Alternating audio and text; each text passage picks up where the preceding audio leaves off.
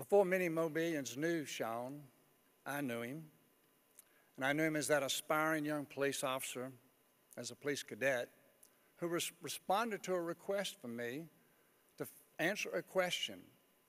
And as a member of the 56th class of the Mobile Police Academy, the question was, why do I want to be a Mobile police officer?